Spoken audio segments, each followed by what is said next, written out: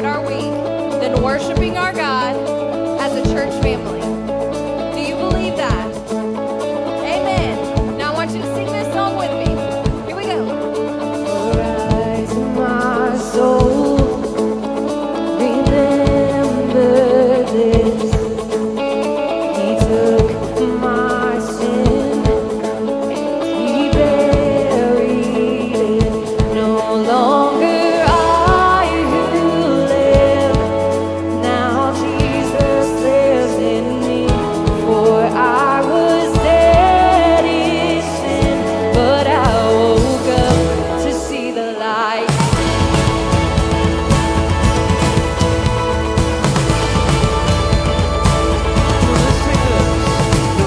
I won't boast, but in the cross that saved my soul.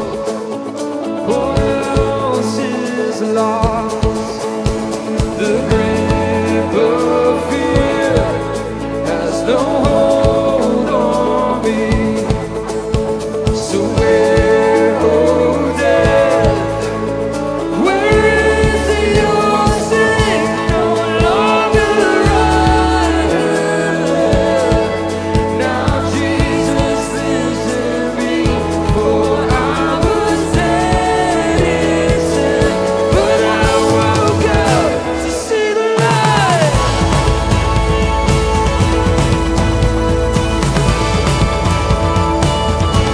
He woke me up.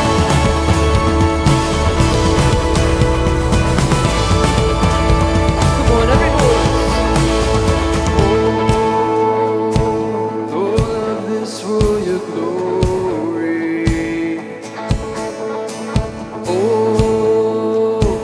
All of this for your glory. All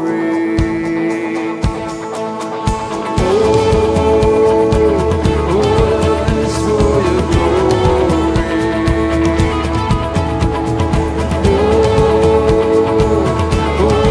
this for your glory.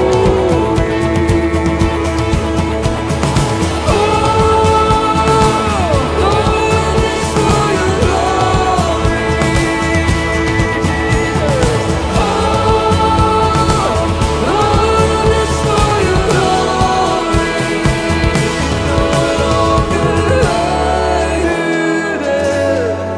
Now Jesus lives in me. For I was dead in sin, but I woke up to see the light. Come on.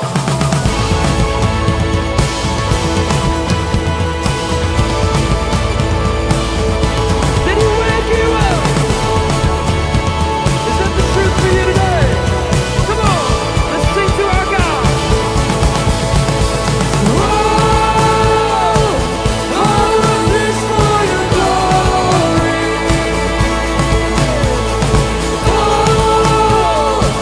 All of this for your glory.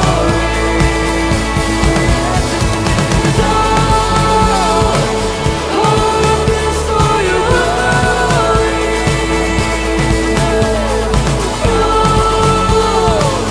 All of this for your glory.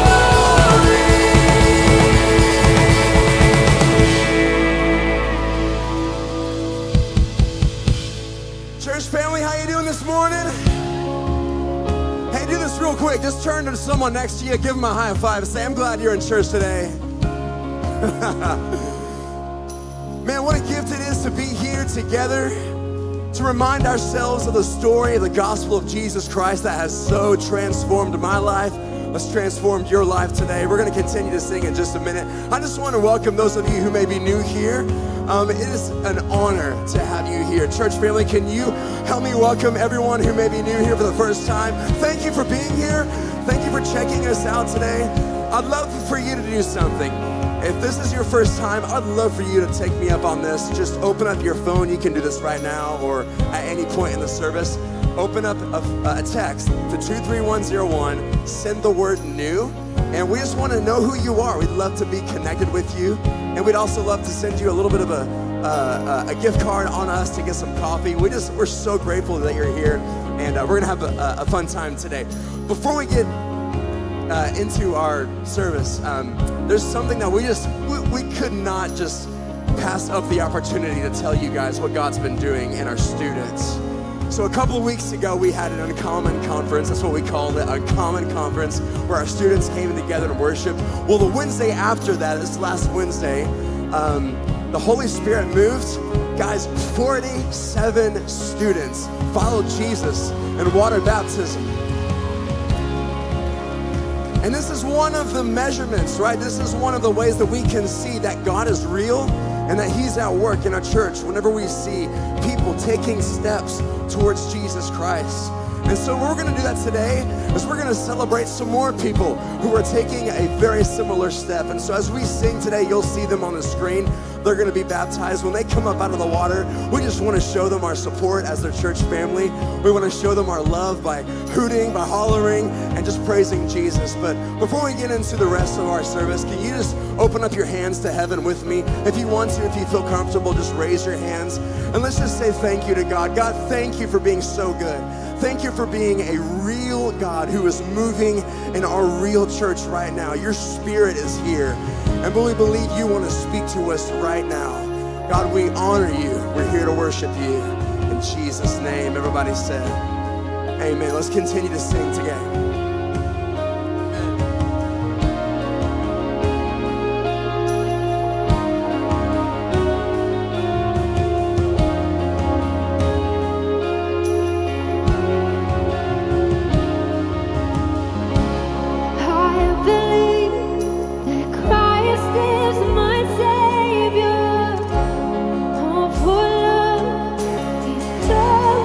My heart from the grave.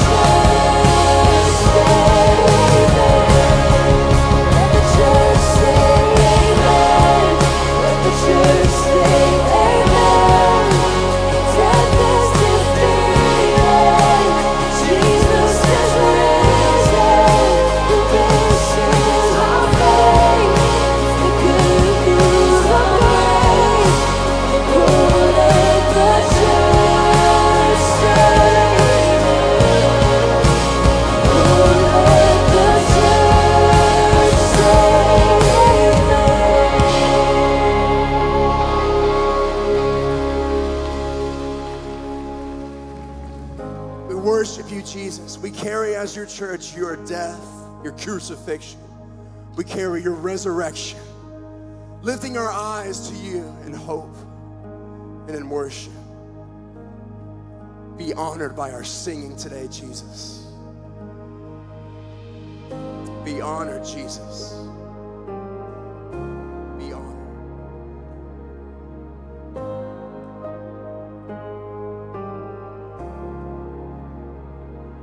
We're creation, suddenly articulate, with 1,000 tongues to lift one cry. Then from north to south and east to west, we'd hear Christ be magnified.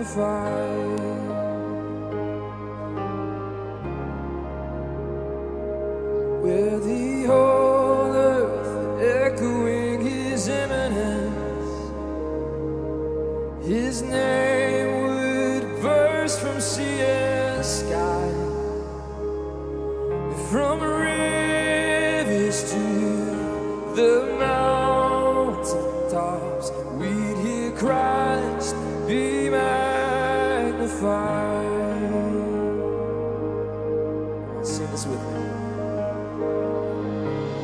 Oh, Christ be magnified.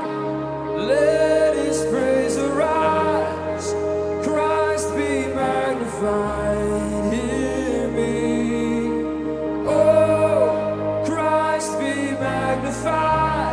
From the altar of my life, Christ be magnified in me.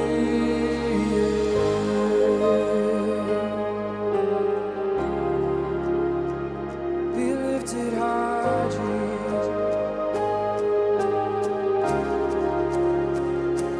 And every creature finds its inmost melody. Every human heart is native cry, and in one enraptured hymn of praise, beating Christ be magnified.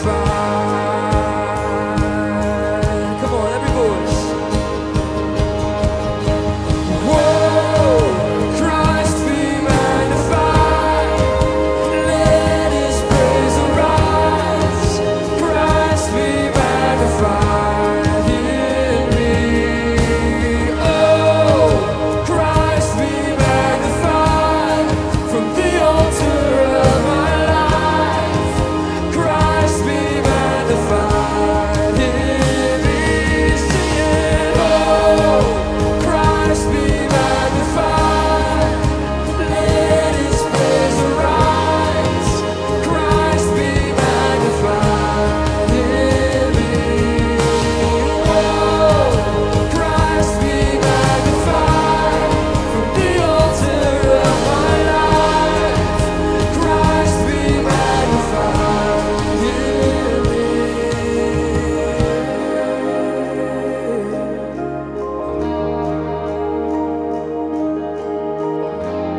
We just want to be your image, God. Come and rest here, Jesus. Yeah.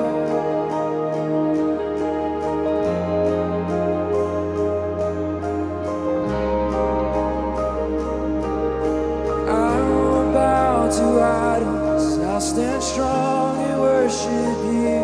And if it puts me in the fire, I'll rejoice 'cause you're there too. I won't be formed by feelings. I'll hold fast to what is true. 'Cause if the cross brings transformation, I'll be crucified with you. 'Cause death is just the doorway into resurrection life. If I join you in your suffering, then I'll join you when you rise. When you return in glory with all the angels and the saints, my heart will still be singing my song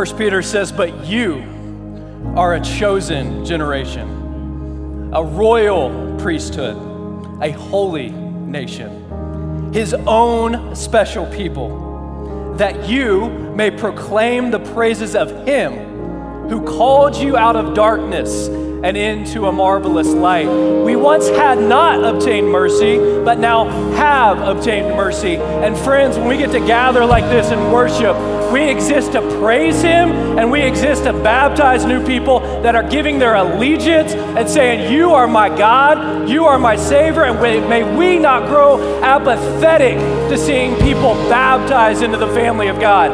May we be reminded regularly of the 47 kids who gave their lives to Jesus and were baptized, of the many who are baptized today. Gang, this is why we're a church, to teach people loyalty to Jesus, to give people their heart.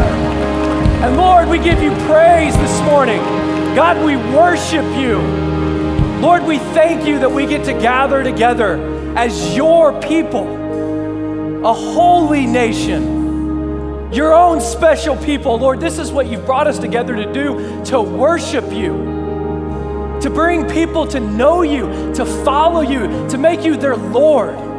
And Lord, we get to worship you this morning and proclaim your goodness in our life. God, we thank you for it. And we give you one more shout of praise this morning. Give him glory, give him praise.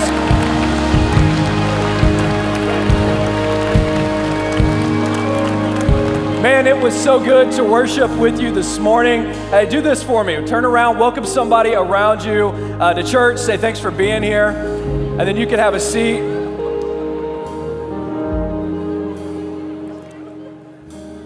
Man, so good to see you guys this weekend. Thanks for hanging out with us. I want to say a special welcome to anybody that's watching online this weekend. And as Jordan said, if you're new, text that same number to 23101. We'll get you a cup of coffee on us. But here's your next step. We don't believe that you're made to just attend here at Church on the Move. We believe you're made to be a part. This is why we have things like groups, mid-sized groups, Bible studies, all of our classes, and then also different ways for you to get involved around here. We have several different volunteer spots open actually right now. So one of the best places for you to start is at Next Move. And if you'd like to get connected to that, do this for us. Text NEXT to 23101, take out your phone, text NEXT, and get signed up for Next Move, which is happening the last weekend of the month. It happens once a month around here. We will have one on Saturday night as well as Sunday morning, last weekend in August. We would love to get you connected to that. Well, hey, it is a special weekend. We're wrapping up our Psalm series today with Psalm 119. Pastor Whit will be teaching on that in a moment. But we also have a special mission partner and friend of ours. Back in February, we asked you at the start of the Russian invasion of Ukraine, we asked for your support in helping one of our mission partners. We came to you. His name is Oleg. He leads New Hope Eurasia based in Moldova, but does a lot of work in Romania and Ukraine, right in that area. And we asked for you guys to respond by sending $100,000 to just help aid his work in advancing the gospel in a very war-torn area. As you can imagine, you've been seeing this on the news. And you responded not just with $100,000, but actually exceeded giving him over $200,000, which is incredible. And part of what we've been able to do over the last few months is help get him over to the States recently to get his family a little bit of R&R. And also we wanted to give him the opportunity just to share a little bit with you about what's going on. And he is with us this morning. So would you join me in welcoming Pastor Oleg to the stage?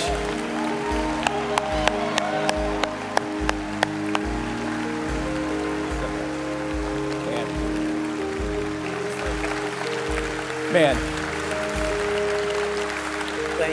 Thank you, church. Oleg, man, you guys have been busy. You were just telling us so many more stories backstage about everything that you've been doing over the past few months. But would you just share a little bit with our congregation, a little bit about what their generosity has been able to enable you guys to do? You know, Church on the Move, you are amazing, church. We're so honored to be able to partner with a church that is super generous. Your generosity, it's a God-sized generosity. Your prayers is such an amazing thing that supports us, that keeps us going. Thank you, church. You know, February 24th, we realized that our airspace in the country is closed. We heard of the first bombs that ended up in Ukraine. And my wife is born there. One of the cities is heavily being bombed right now. They're wiping the city. You know, we drove to the border of Moldova and Ukraine to look at opportunities that what we have there to serve. As we saw moms and babies walk through the borders with the little belongings that they had left. I looked at my wife's eyes and I said, Marina, we gotta do something for these moms. We gotta do something for these kids. And it took us on a journey, you know, a journey of helping, rescuing, you know, all kind of service that we were able to provide. Let me share with you just a little bit of that. We had been running evacuation ministry, you know, efforts. My wife has been evacuating thousands of women with kids, organizing buses. We had to organize the rescue missions inside Ukraine to send people to go right in the forests where people were in the towns, you know, in the cellars, in the bombing shelters, asking us to come and rescue them out of there. My heroes are the pastors' wives. Men were not allowed to travel to drive because they would be taken to the army right away. The wives of the pastors would send them the money for their petrol, and so they would get in the car and drive into those areas where Russian army on one side, Ukrainian army on the other side, rescue out of there, bring them to the buses, and my wife would transport those buses farther to Moldova and farther west. I'm so honored to say how much I appreciate this woman. And you know what? Then to get them at the borders, we were able to welcome 1.2 million people. 1.2 million people. Moldova became a shelter to so many people. You know, guys, Moldova per capita took more refugees than any country on the planet since the Second World War. But none of that help would have been possible without your generosity. For 52 days, no Red Cross, no UNHCR, nobody else. We learned from just what happened. You know, we set up the tents, offered hot meals, water, you know, all the supplies, hygienic supplies, baby formula, diapers, everything, and the Bibles, and the Word. You know, all the prayers. We gave everything in the name of Jesus. Our border guards, they said they have never heard the name of Jesus for so many times in their life. Because everything we gave was all in the name of Jesus. Let the name of Jesus be glorified and magnified. Thank you, church. We appreciate you so much for the honor and the opportunity to be able to, you know, provide the meals to the people. Now we have an ongoing work with shelters, distribution of food places. And you know, one of the largest in the country distribution of food, it actually was run by the Communist Party. Now, none of the companies can give food away. We have to buy it all. That's why we needed your financial support. In Moldova and Ukraine, it's illegal to give food away. But this was a call from the communists. You know, communists are the people who don't believe in God, don't love the Bible, hate God's people. Now, to get a call from them was very special. This lady, Irene, she calls me in and says, Mr. Oleg, we know New Hope and we know what you've done. You've trained our social workers. You trained our schools. We know you. Would you step up for these people? And I said, what exactly? And she said, we need food. We need hygienic supplies. I said, how many? They said, in one distribution center, it's just 1,300 women, moms and little babies that need your help. And I said, okay, we have other things that we want to ask you back. I said, if I give it all in the name of Jesus, is it okay? Pause. I said, okay, if I pray with these women, you know, out just up in the open air, is it okay? Pause. So the last thing I want to ask you, ma'am, is it okay if we give freely Bibles unconditionally? And she, you can have it. Praise the Lord. And now we can pray with people, love on people, give the word. 98 tons of food was given there. You know, 10,000 Bibles are put in the hands of the people. Awesome. And it's all because of Church on the Move. Awesome. Thank you, guys. Man, that's awesome. Hey, before you leave, your work is really just beginning in a lot of ways. You've got a lot going on in the next few weeks. I want to pray for you, but I also want to do something. Can I invite the family up real quick? I would love to invite your whole family, your kids, your special wife.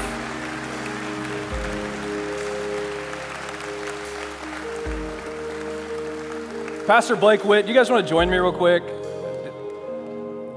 Hey, we're just going to have a moment where we pray over this family. I feel just led to do this morning. If you'll do this with me, stretch out your hand towards these guys. They've got a big couple of weeks coming up, a lot of travel. We're going to believe for God's protection on this family. Dear Heavenly Father, Lord, I thank you so much for Oleg, for this precious family, Lord, all of his children. Lord, they are living out the gospel. Lord, what they're doing, they are the hands and feet. Lord, we are able to send them through our generosity. Lord, you've called us to be able to send people like Oleg. So Lord, we thank you for it. Lord, we ask for special provision, protection on this family. Lord, supernaturally sustain them. Lead Oleg by the power of the Holy Spirit. Lord, send your angels to protect him as he enters into very difficult places. And Lord, as Oleg said, may Jesus be magnified. May he be seen as Lord in this life and in this situation. So Lord, we thank you for it. God, continue to work. And it's in Jesus' name we pray. Everybody said, amen. Amen. Give it up for Oleg's family one more time.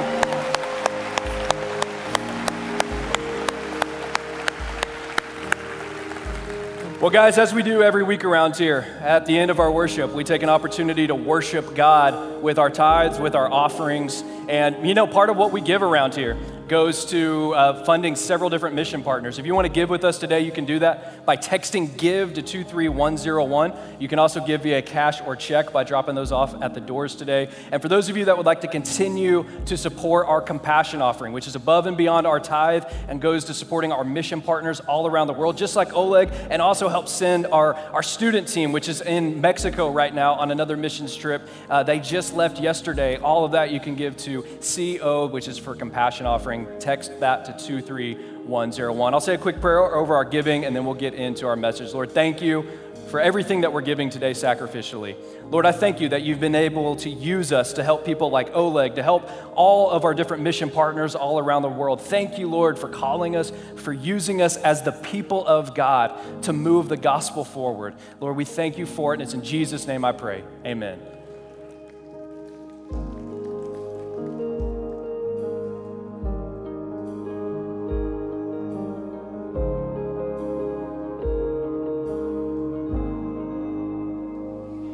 Good to see everybody tonight. Glad you guys are here. Let me look into the camera and welcome everybody watching online and our churches at Dick Connor and Eddie Warrior. They're part of our church family. Can we welcome them this weekend as well? God bless you guys. Glad to have you. Hey, before I jump in tonight, I want to kind of give you a preview of what's coming up in the next couple of weeks. 2 weeks from this weekend, I'm starting a new series working through the book of Ephesians. I love Ephesians. Maybe there's no more potent formulation of the gospel than in Ephesians. But what I love about Ephesians is this combination of kind of theological richness and depth and practical outworking in a community. And so we want to kind of look at the nature of the gospel and then see how we respond. What's cool about it is Paul goes into all of this depth about who we are in Christ, and then he works that out practically. What does it mean to be the people of God, the community of God, the family of God? And I think it's going to kind of set us up really great for this fall, and where, honestly, I think the Lord is leading us. And then next weekend, just before I get into Ephesians, Becky Pippert is going to be speaking. Some of you might remember Becky as she was here a couple of years ago, in fact, pre-pandemic. She is amazing. One of my favorite Bible teachers, authors. She is brilliant, and she's going to be sharing next weekend.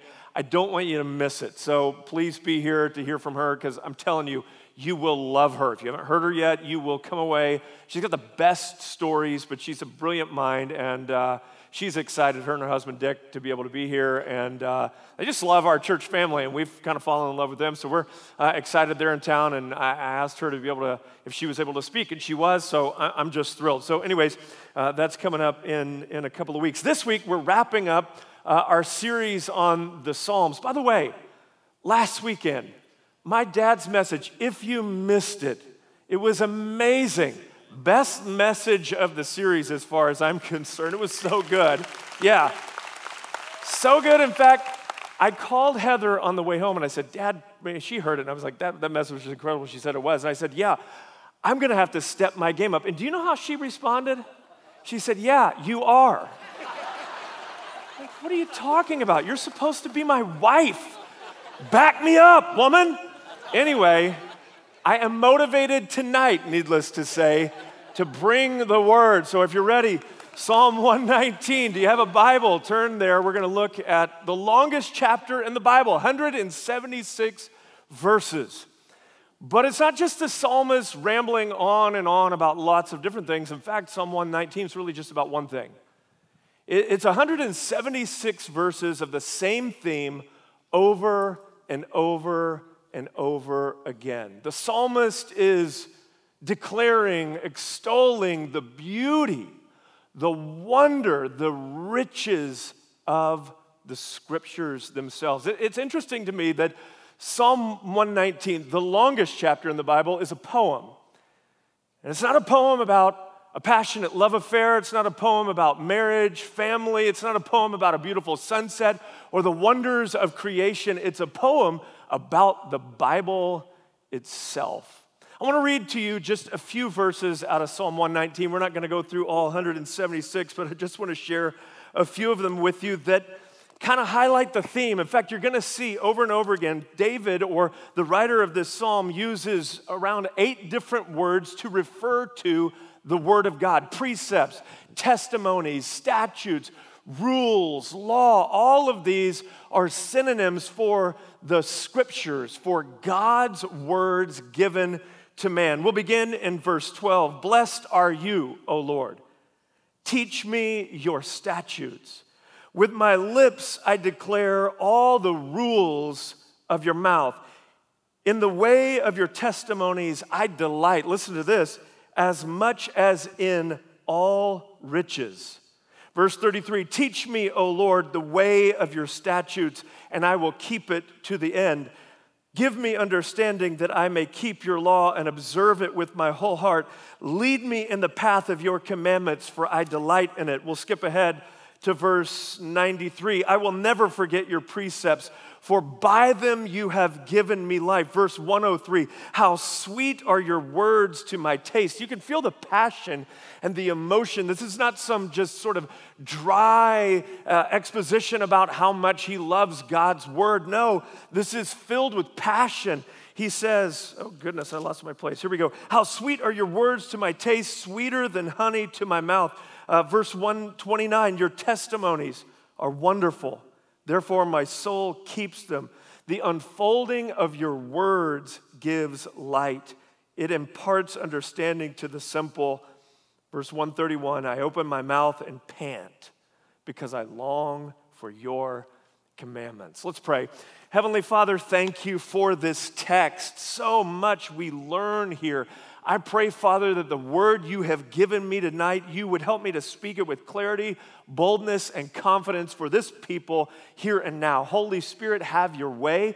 Do what you need to do in this congregation. I pray that our hearts and ears would be open to hear from you, to be changed by you, to sit under the authority of your word, to sit submitted to it so that we can be changed more into the image of Christ. That is our goal. We thank you for accomplishing it in us. In Jesus' name we pray, and everybody said, Amen.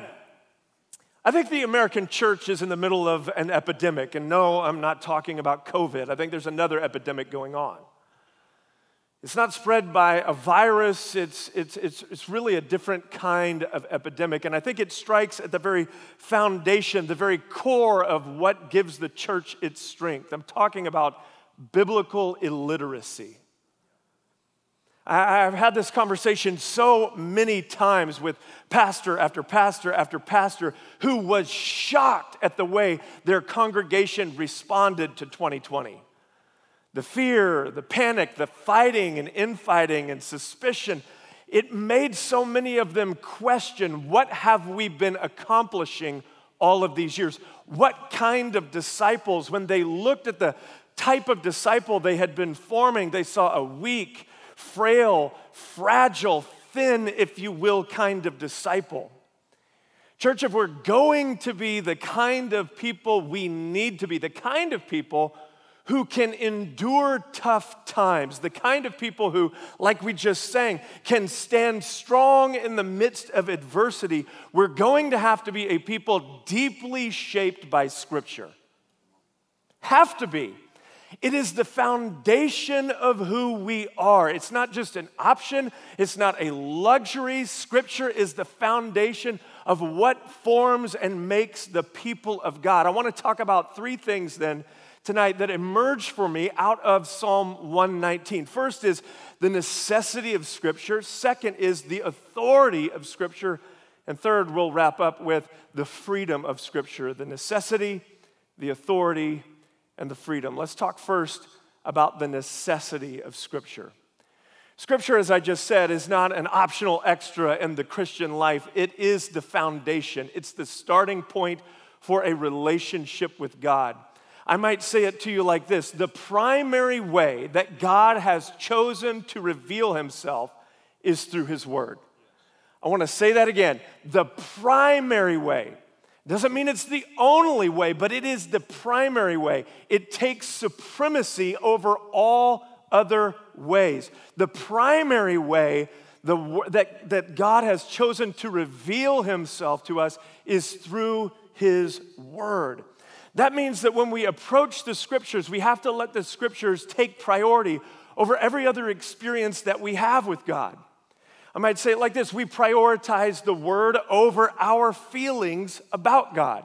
I'm going to say more about this in just a few minutes in point number 2 when I talk about the authority of Scripture, but I'll just say really quickly here that we don't get to bring our feelings of what we would like God to be to the text or to the Scriptures and allow our feelings or thoughts or preferences, whether they be personal or cultural, to shape who God is. No, rather what we do is we sit under Scripture and allow Scripture to form our thoughts and feelings and opinions about who God is. So we prioritize the Word of God over our feelings. We prioritize the Word of God over our experiences with God. Now this goes a little deeper. What does that mean? It means that no matter what you experience, wherever it may be, whether that's at your home, in a church service, someone laying hands on you, at a mountaintop, whatever you experience with God or some supposed experience with God has to be submitted to the supremacy of Scripture. In other words, there will be nothing that you experience with God that should contradict what is revealed about God in Scripture. Any experience that we have with God should then be subjected or weighed or viewed through the lens of Scripture and corrected through that lens. We don't get to have sort of extra biblical experiences with God that then sort of impose a priority on the Word of God. Rather, we correct or view our experiences through the lens of the Word of God. So we have to prioritize that. Lastly, we prioritize, this one even goes a little bit further and is personal for me, we prioritize the Word of God over sermons about God. What does that mean? It means that we have to weigh even the teaching of God's Word against what we read in Scripture. Paul said something fascinating in Galatians chapter 1. In fact, I want to read this in verse 8. He said this. He said, "But even if we or an angel from heaven should preach to you a gospel contrary to the one we preach to you, let him be accursed." In other words, and this is fascinating, here already Paul recognized that the gospel that he had been bringing was authoritative on the same level with Scripture. Of course, now we know that that gospel is Scripture because we have it in an organized canon and we can look at it down through the lens of history. But at this time, it wasn't in that place. But Paul recognized that the revelation that God had given him was at the same level as Scripture. It's a unique thing. It isn't happening again in human history. God did it in that time, and the door is closed on all of that, all right? But Paul is saying, look, if I show up, this is crazy, Paul says, if you even hear from me or an angel, in other words, if you have some kind of a vision, some sort of an experience with God, but that vision or experience with some angelic being contradicts Scripture, Paul says, let them be accursed. That's amazing when you think about it. That's the priority that we're to give to the Scriptures. It takes priority over our feelings. It takes priority over our experiences. It takes priority over what we hear preached even sometimes. It needs to. We have to put Scripture above all else. The priority of Scripture. What does Scripture then give us? What does it provide for us? Well, when you read through Psalm 119, there's a whole host of benefits. I want to just share a few of these benefits with you. Scripture brings light to darkness, verse 105. Clarity to confusion, Psalm 119, verse 113. Comfort to the fearful, verse 39. Strength to those in sorrow, verse 28. Understanding to the simple, verse 130. Salvation to the soul, verse 81. Hope to the hopeless, verse 81b. Life to the afflicted, verse 91. Sight to the blind, verse 18. Leadership to the leaderless, verse 35. An answer for the critics, verse 42. Honor for the ashamed, verse 46. A shelter for the attacked, verse 114. Freedom from the bondage of iniquity and sin, verse 133. Delight to the diligent, verse 143. And peace for the journey, verse 165. God gave us his word so that we could know him. I tell people this from time to time. God wrote a book, he didn't make a movie. Unfortunately, he didn't make a Netflix series. The Chosen is great, but it's not scripture. He wrote a book, but I don't like to read. Tough. We don't get to come to God negotiating. Why did you write this book and write it all these years ago? I don't really enjoy reading. Think of the audacity that we human beings have to sort of look at God and go, well, I just really don't like reading all that much. So I couldn't be bothered to read the book that you wrote. We have to submit ourselves, and I'm going to talk about this here in a second, to the authority of Scripture, which means embracing Scripture in the form and manner in which God provides it. Which means if you don't like to read, guess what you get to do? You get to learn to like to read Scripture. We submit to it, not try to form it to our preferences. So you need Scripture. It is the way you will know God. I'll even go a step further. I will say the primary metric, I would say, for how you will mature in Christ will be directly related to how much time you spend in this book. Nothing else will form you.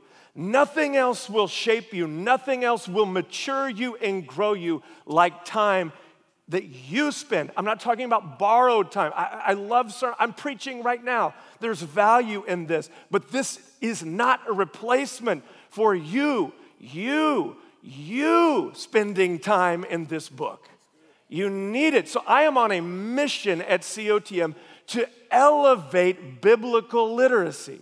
This is why we do Bible studies like we do. This is why we started COTMU, because it's not enough just for me to know the Bible. We need to know the Bible. We've got to get into this and be people of the book. When and only when we're people of the book will we see our faith start to mature, strengthen, and deepen, and we'll be people who can weather any kind of storm. But it all comes back to this book. Can I get an amen, Church on the Move? So the necessity of Scripture. Let me talk for a second now about the authority of Scripture. And I've been talking a little bit about this, but the authority of Scripture means that we come submissively to the text. When we read Scripture, we show up humbly.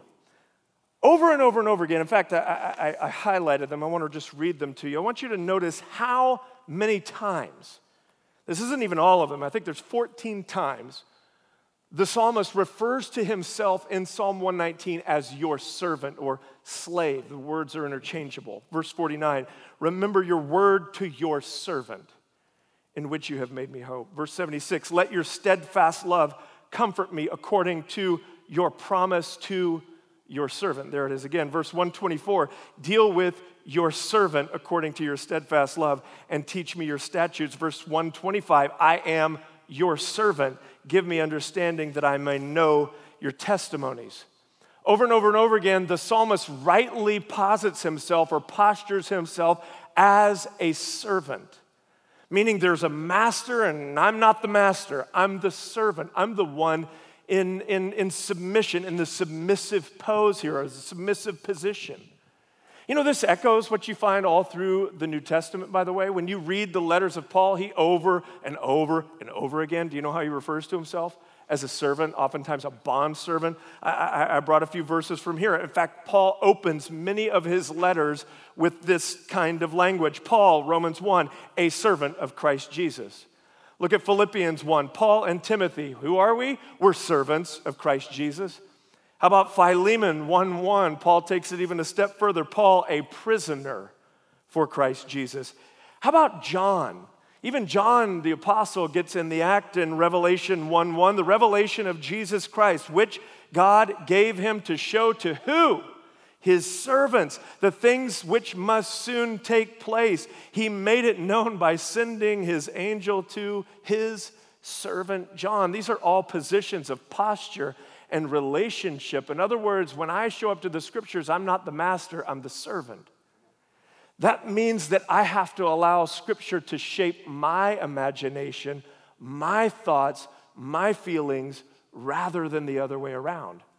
It means then that what God thinks about everything, from money to relationships to love, marriage, sexuality, gender, divorce, all of it is, I have to subject my opinions to all of this, even when I don't like them, even when I don't understand, even when it feels culturally funky or insensitive even, I have to subject my opinion to what Scripture says. I had an experience with this just last week during Uncommon, our student conference. Phenomenal. I had such a great time. I was sitting there on, Friday night. Nathan Finocchio was preaching, and he was phenomenal. Kids, it was a wonderful service. He talked about holiness, which is great at a youth conference. Not exactly the topic that one would think of to speak to youth about, but it was fantastic. And he was sharing about how you don't just get to worship God any old way that you want to. Jesus said, you'll worship me in spirit and in truth. In other words, you don't come to God just how you like. God has a protocol, a way of worshiping him. We see this in the story of Cain and Abel, for instance. Abel brings his best, Cain brings kind of his leftovers, and God's like, yeah, not interested. God doesn't just accept whatever it is that we bring him. We have to worship him in spirit and in truth. So he's sharing some of these stories. In fact, he talked about Uzzah. Do you know the story of Uzzah in 2 Samuel, where Uzzah, the ark's being transported, and it's in an ox cart? And Uzzah reaches out his hand and touches the ark because the oxen have stumbled and the ark's about to fall over, and he touches the ark, and it says that the power of God comes out of the ark and Uzzah dies. It's one of those weird passages Nathan was talking about. And he was like, why is Uzzah being killed here? Because this is not how you carry the Ark of the Covenant. This is not how you carry royalty. You don't get to treat God however you want. Whenever you carry royalty around, you've seen it in the movies where they have the little poles and they put them in the little carrier for the royal people, and they're back there with their grapes, and they got the 4 servants, and you've seen this. You know what I'm talking about. They've got the Ark of the Covenant in an ox cart. I like the way Nathan said it. He's like, you're going to throw the Ark of the Covenant in the back of your janky Ford F-150? You don't get to treat God. You don't get to worship God however you want. He was talking about how we have to come to God with the right posture. In fact, one of the things that he said, and I thought was so powerful, is that only 2 times in all of the scriptures, God is referred to as love, twice. He's called holy over 400 times. It doesn't mean that God isn't love. It just means that we are far more comfortable with a God of love than we are with a holy God. And so he said, when you're going to worship God, you've got to come the way that he asks you to come to him. And then he started talking about, how does God want to be worshiped? Well, if God says, raise your hands in worship, which he does, Paul talks about it in 2 Timothy. He says, men everywhere would come lifting holy hands. He said, then guess what you need to do in worship? You lift your hands. Now, right there, that's where it got me. Because to be honest with you, when I worship, I don't prefer to raise my hands. I have my reasons. I'm 6'5". Do you know how high this is? This is like 9 feet in the air. And I'm an introvert. And I would just rather kind of keep my hands, and I'm also a little bit of a contrarian, so when the worship leaders are like, I want everybody in this room to raise their hands, guess what I'm doing? Not me. You can't make me. I won't do it. I'll just worship God right here, just kind of like this little vibe thing going on. I don't get to do that. I heard that night, I'm like, whoa. If God wants me to raise my hands, then guess what I'm doing? Raising my hands. So this last weekend, I come to church and I'm over here and my hands are in the air. And I'm like, all right, God, if that's what you want, then that's what I'll give you. Do you see how that works? It's the authority of Scripture. I don't shape it according to my preferences. I allow it to shape me according to what it says.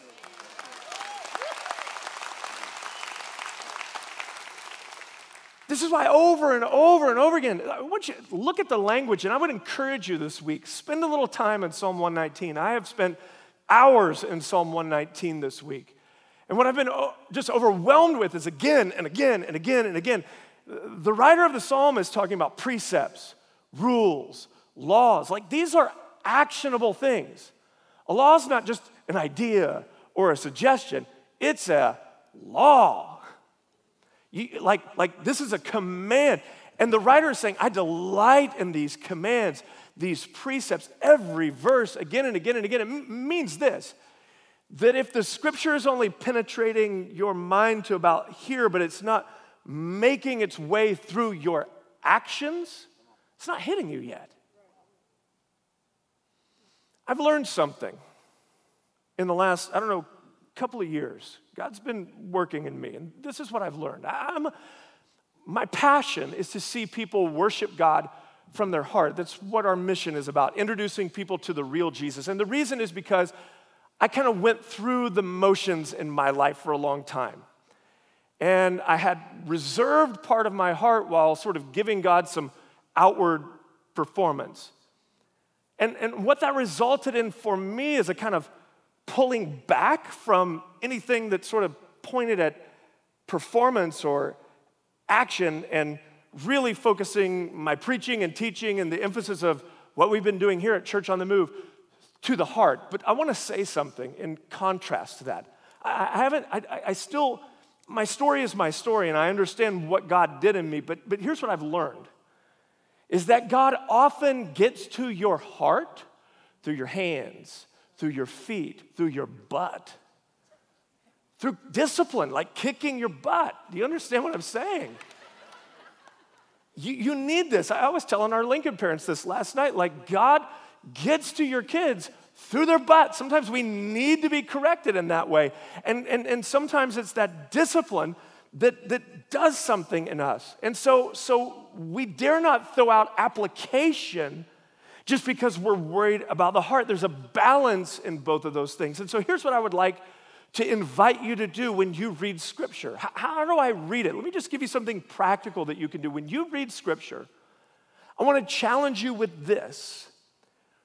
Read it, and rather than asking this question, what does this verse mean to me? Which is a terrible habit that American Christians have gotten into. Can I just tell you, the verses don't mean what they mean to you. They mean what they mean when they were written. I'm going to say this again. You don't get to read the Bible and go, well, this is what this one means to me. It doesn't mean what it means to you. Somebody wrote it with an intention. It was both God and man together in partnership. They wrote it, and they wrote it with an intention and to an audience. I like to say it like this. The Bible was not written to you, but it was written for you. So the Holy Spirit knew what would happen down through history and into eternity with the Scriptures.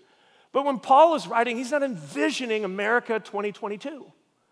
He's not envisioning your exact situation. And yet, God can work and apply things in different times. That's the transcendence, I'll say, of the Scriptures. But hear me.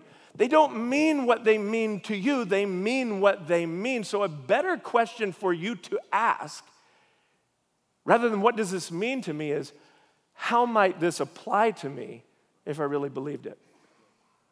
What would need to change in my life if I really took this to be the truth? When you do that, you know what you're doing? You're humbly sitting under the authority of the Scriptures and going, all right, God, I don't get to bring my thoughts to this and say, this is my preference, this is my sort of point of view about all this. I need you to shape me.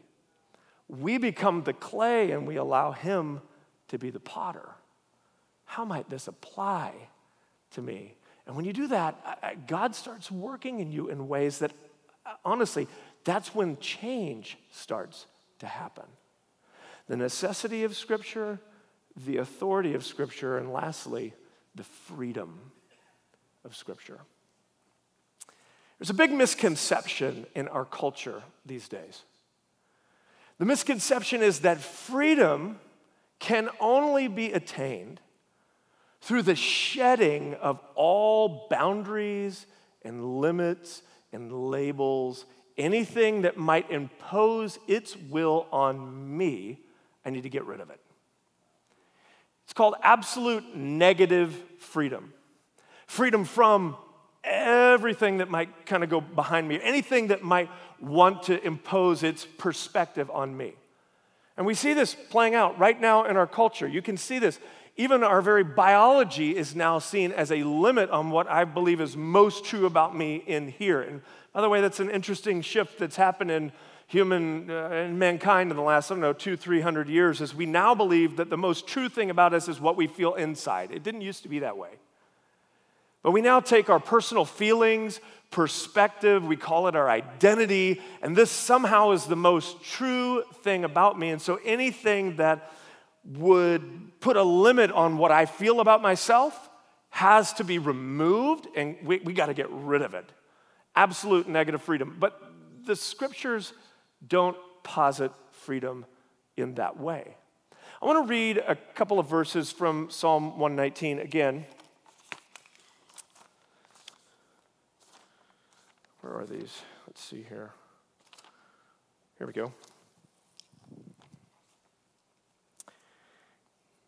Psalm 119, 44 and 45. I will keep your law. It's interesting to me that the word law here is connected to what he's going to say in verse 45. I will keep your law continually, forever and ever. And look at verse 45. And I shall walk in a wide place, for I have sought your precepts. I want to point you to one more verse, verse 96. I have seen a limit to all perfection, but your commandment is exceedingly broad. One of the big critiques about Christianity is that it's too narrow, that our views are limited, narrow. We got to open up our minds, culture would say. You got to stop being so narrow-minded about who's in and who's out and who gets to go to heaven and who doesn't. You got to stop being so narrow-minded about sexuality, about gender. You got to open up your mind a little bit. The critique is that we're too narrow-minded and that we need to somehow broaden our point of view. This is what I was talking about with absolute negative freedom. We need to shed the limits and constraints and boundaries that have been put on us by this ancient book. But you know what I've found? Is that freedom is more than just the removal of restriction. Freedom is actually and can be found in limits and boundaries. I learned this as an artist. Many of you may know that when I started here at the church, I didn't start as a pastor. I started in the arts department and worked in that field for a long time. In fact, I thought I would be an artist for the rest of my life. Graphic designer, I was a filmmaker, musician. This was my passion for many, many years. And one of the things that I learned in working both here at the church and working for other clients that would hire me out from, all over the place, that the worst projects I ever worked on, ironically, were the ones where I had the most quote-unquote freedom. The ones where they said, you know what? You're awesome. Just do whatever you want to do. I hated working on those projects. Talk to anyone with an artistic bent. They will tell you the same thing, that to just be left alone with a blank canvas, do whatever you want to do, is the worst. The best thing is when someone has a clear, concise, focused vision and you know what target you're trying to hit. You understand this if you've ever followed anyone. When you have a leader who doesn't know where we're going, where everything's kind of vague, it's not as liberating, ironically, as when you work with somebody that goes, this is where we're going, this is what we're here to do. Isn't that interesting how that works? That through limits and restrictions, there's liberty. The same thing works with God's law. When we embrace God's truth and law about us, we find ourselves, what the writer of Psalm 119 says, in a broad place, in a wide place. In other words, there's freedom and saying, I don't have to figure out. You know, what's happening right now with young people, particularly who have been raised in this kind of soup that says, you got to figure out who you are. You know what I'm seeing? Is an epidemic of anxiety, and no wonder. They're trying to figure out everything about themselves from the biological level on up. What kind of pressure is that on a generation? To figure out your identity, both biologically, sexually, let alone the gifts that I have, trying to understand all of that, then like maximize it, realize all of it. I was in the mall years ago and I saw just a few years ago, and I saw a little girl, I don't know, maybe 8 years old, walking through the mall, holding her parents' hand, and she was wearing a t-shirt that said, be your own hero. And I thought, what kind of pressure is that for an 8-year-old? Be your own hero. There's freedom in going, you know what? I'm not the hero of the story. Jesus is. I'm not the master. I'm the servant. When I submit under him, there's liberty in going, what is it that you want me to do? There's a joy in that. There's a rest in that. There's a peace in that, because now I no longer have to figure everything out. The reason that we're stressed is because we're trying to do God's job for him. No wonder the burden is too heavy. So when we come to him and we say, all right, what are your rules? What are your laws? What are your precepts? Let me live by those. Even if they don't make sense to me, what you'll find is that there's liberty, there's freedom in that. And let me just tell you this, the idea of absolute negative freedom, that you can be free of all restrictions, is an illusion anyway. Because even if you could remove all the demands and obligations that everyone else would put on you, you know, two things would happen. One, you'd be utterly alone. Because there's no way to live a life in relationship without someone putting demands on you. That's what it is to be in a loving relationship, is you have to submit your preferences and desires and perspectives to someone else. So you'll have to be alone if you want that. And then number two, what you'll find, gosh, that thought just left my mind and I can't think of it. Come to me. Well, there's another thought in there somewhere, and it was good. Just trust me. I don't do notes, and this is the risk. So from time to time, this happens. There was a good thought in there. What was it? It was something around freedom. It's not possible to. Oh yeah, you know what? You'll be a slave to your own desires. There it is. You will end up. Thank you. You'll be a slave to your own desires. That's the idea. The idea that you can just somehow shed all obligations. It's not possible. Because in the end, you'll just be following your preferences. And if you've ever done that for long enough, you know that that's not real freedom either. It's slavery. I want to end with this, and I'm going to invite whoever's back there to come play.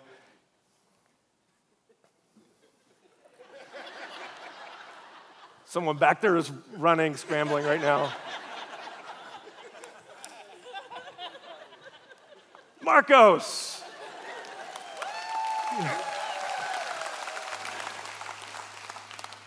Marcos is awesome. He's been around here forever. We love Marcos. I want to close by reading the words of Jesus in Matthew chapter 11. Freedom. Jesus said this in Matthew 28, "Come to me, all who labor and are heavy laden, and I will give you rest." We love this verse. It's true. There's an offer to you, to me, of rest. But I want you to look at how he frames it. Look at verse 29. "Take my yoke upon you and learn from me." What is it? That's Psalm 119. I submit to you. Take my yoke upon you and learn from me, for I am gentle and lowly in heart, and you will find rest for your souls. For my yoke is easy and my burden is light. Bob Dylan said it like this: you're going to have to serve somebody. The question is who? You can serve Jesus, his yoke is easy and his burden is light, or you can keep going it your own way. Find yourself in deeper and deeper slavery, because that's where it leads. The narrow path that Jesus offers leads you to a broad place, a wide place, a place of liberty and freedom. The wide road leads to destruction. Jesus offers rest. Will you take it? Would you bow your heads and close your eyes tonight? Heavenly Father, thank you so much. Thank you. Thank you for these words preserved down through the centuries that shape us, change us, mold us, form us into your likeness, your image. Lord, tonight, we just pause here for a second. And church, I think we should do this together. I know many of you, you read the scriptures regularly. Some of you, you're like me, you believe them. For many years of my life, I was like this. You believe them, you just don't engage them all that often. Tonight, Lord, we just make a commitment, a reaffirmation of our commitment to dive into your word, to be people of the book. Even when we don't understand, we're going to keep showing up. We're going to keep reading. We're going to say, I don't understand this, but Holy Spirit, we're asking you to illuminate these texts. I'm asking you, Lord, to connect us in relationship to mid-sized groups, to COTMU and a small group, someone in this congregation, Lord, there are people who can illuminate these texts for us so that we can grow in our capacity and ability to understand Scripture, to rightly divide the word of truth so that we can be changed and transformed. Lord, we need that. We want that. So tonight, we commit to spend more regular time with you in your word. We want to see you. We want to know you. We want relationship with you. And we know that you've made a way for that through the scriptures. We submit to them in Jesus' name. Now, heads bowed and eyes closed, you're in the room tonight. You say, Whit, I am not living for Christ like I should be. Maybe you believe in Jesus, but he is not the center and Lord of your life. There's a difference between 90% and 100%. And maybe you've given God part of your heart, but you've never really gone all in. You've never really completely submitted yourself to him. And tonight you're saying, I want to make that decision. If that's you, you're in the room, I would love for you to do this. I'm going to pray with you and for you here in just a second, but would you take a step? And I think it's so important that you do. Would you take a step just by waving your hand at me and saying, Whit, that's me. I'm ready to go all in for Jesus tonight. I need that kind of relationship with him. Just wave at me. I want to be able to pray with you and for you here in just a second. But if you would, just wave at me and say, Whit, that's me. I'm going to hold here for just a second. I want to give you an opportunity. I know on Saturday night we got a lot of people here who this is your regular thing. And so I understand this is more of a believer service, but I always like to give this chance for you to say, I want to make Jesus Lord of my life. Anybody at all? You're in the room tonight. Where over here, guys? Yep, I see you right there. Front row of the risers. Thank you. God bless you. Anyone else? You say, Whit, that's me. I'm ready to submit my life wholly and completely to Christ. Anyone else? I'm going to pray here in just a second, but I don't want to miss you. Awesome. All right, let me pray here for you. Father, thank you.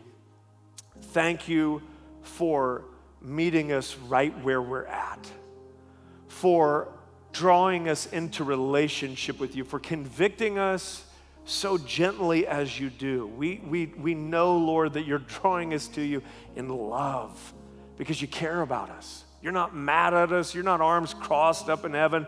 Your face shines upon us. Thank you. Father, tonight I pray that for this lady that's raised her hand, Father, those that will raise their hand throughout this weekend, I pray, Lord, you would give them a next step, connect them into the life of this church so that they can continue their walk and relationship with you. Here's what we're going to do tonight, church. I'm going to ask you and invite you to pray with me out loud together. Whether you raised your hand or you didn't, just repeat this after me. Say, Dear Heavenly Father, thank you for sending Jesus to be my sacrifice.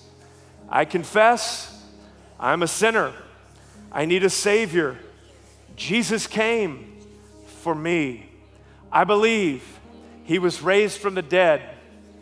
And I confess Jesus is Lord. Lord Jesus, I give you my life, my past, my present, my future.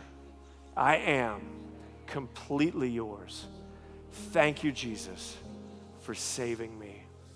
Amen. Look up here. if you raised your hand, or if you have raised your hand in the last few weeks, or if you have a prayer need, here's how we're going to end our service tonight. We're going to have our prayer team down front like we usually do. And if you need prayer for something, anything's going on in your life, here's what I'd love for you to do. Would you stop by here? We would love to be able to agree in prayer with you and just meet you right where you're at, help you find an answer to whatever it is that you're going through, all right? So as we close, you can go grab your kids if you want. The team will be down here for a few minutes, but we would love the opportunity to pray with you. That's if you raised your hand or if you've got a prayer need tonight, all right? Stand to your feet. Don't forget, next week, Becky Pippert will be here. I am so excited about this, and I want you to be here. Don't miss this next weekend. It's going to be a great weekend. All right, here we go. We're going to close our service as we always do. Let's put our blessing up on the screen. Say it out loud together. You ready? Here we go. The Lord bless you and keep you. The Lord make his face to shine upon you and be gracious to you. The Lord lift up his countenance upon you and give you peace. God bless you. I love you. We'll see you next week. You're dismissed.